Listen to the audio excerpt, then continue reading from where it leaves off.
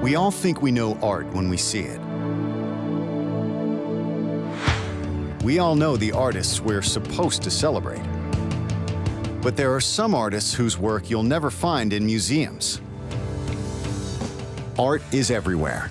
Erez, a musician and DJ, are joining their unique talents to bring a new artistic spin to the celebration of Hanukkah. I started the Sephardic Music Festival 9 years ago.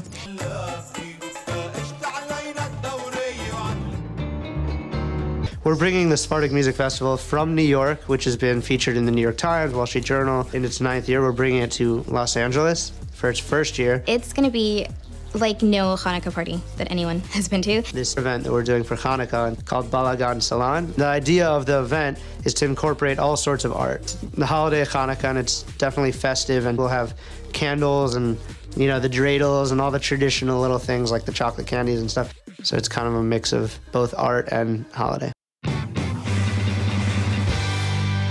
Welcome back to the Art of Holidays.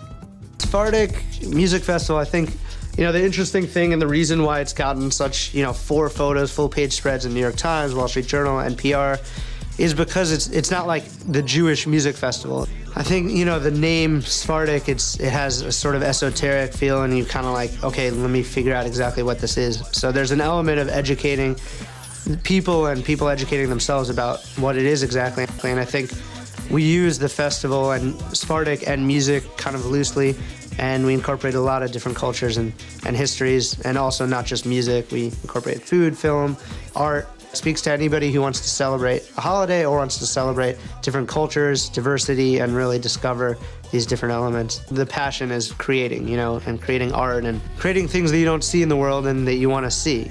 The holidays are all about celebrating and connecting, and I find that the best way to connect is through food and music and art, and that's what I love about the festival.